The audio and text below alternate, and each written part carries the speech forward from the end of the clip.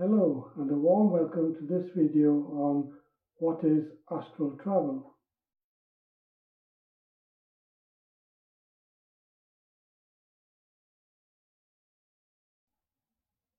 Astral travel can be defined as the belief in or experience of disembodied consciousness, such as the astral body, moving into other non-physical realms, such as the astral plane.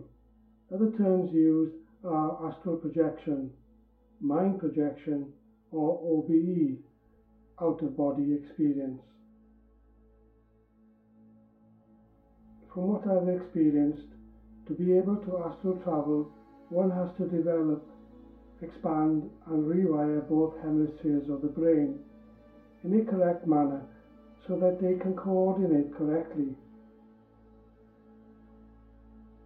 This is because such activity occurs on the fourth dimensional consciousness and upwards, logic being the third dimension.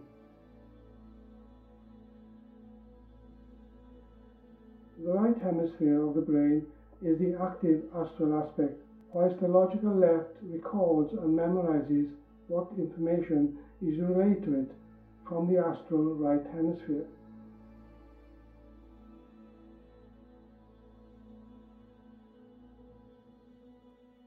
For me, I experience astral travel as an out-of-body experience that occurs through the activity of the three higher chakras, whilst being truly grounded by the root chakra.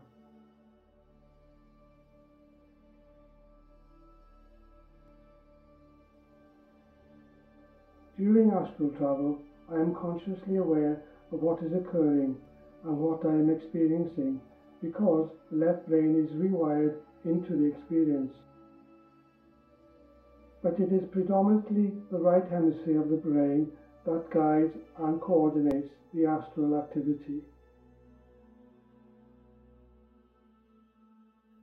In this respect, you may have a specific area that you may wish to explore, or you may allow universal consciousness to guide you to wherever it wants you to be in order to gain greater knowledge.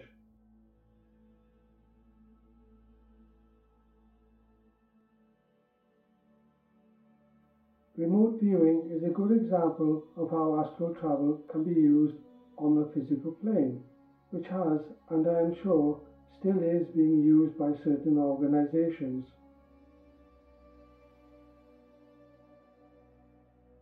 This is because remote viewing can be used to go into a specific area, such as a room, anywhere on the planet, to gain insight or information of what is taking place there, which depends on how powerful the psychic person is.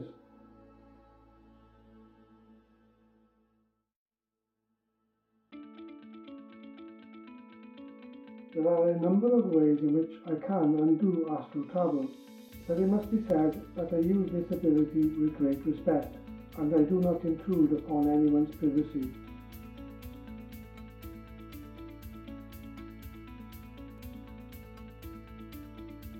For example, on an earth level, I astral travel when I give distant healing sessions, which is just like being physically next to the person in normal circumstances.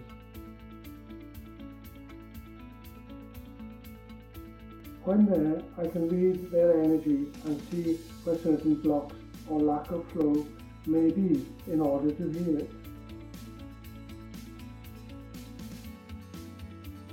After which, I relay the insights I have had back to the person via the phone or Skype.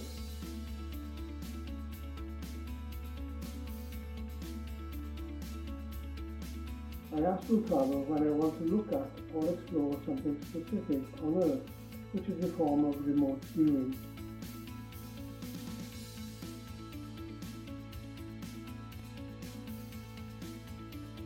I astral travel when I seek guidance from universal consciousness.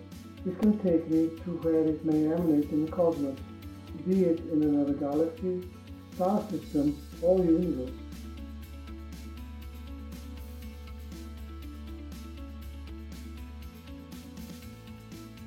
But I must strongly say that astral travel is a procedure that requires specific knowledge and correct discipline in order to enhance its power correctly.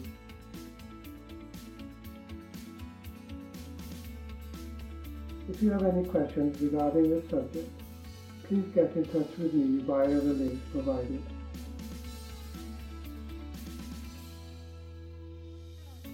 Thank you for watching and listening.